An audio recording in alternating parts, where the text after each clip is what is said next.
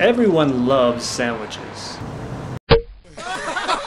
The sandwich was supposedly invented in 1762 by the 4th Earl of Sandwich. The Earl was an avid gambler and sometimes played for days at a time. The story goes that because he didn't want to break for meals, he ordered his valet to bring him a piece of meat tucked between 2 pieces of bread. And thus the modern sandwich was born. But do you know what's in your sandwich?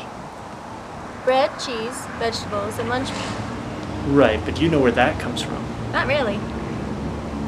Well, if there's turkey in it, there's a good chance that it comes from right here in Colorado.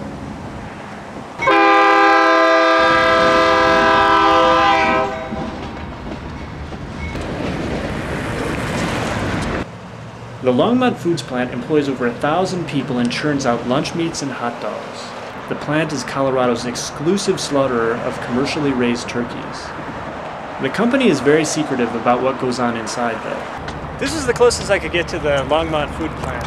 I made a number of calls to ConAgra's corporate headquarters in Nebraska, and nobody would call me back. I did finally get through to someone here in Longmont, and they said they don't allow journalists inside under any circumstances, especially not with video cameras. I did find out, though, that in 2002, the U.S. Department of Agriculture reported that 49% of the turkeys processed here were contaminated with salmonella.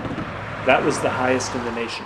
Since getting inside a turkey plant was proving to be so difficult, I decided to do a little digging.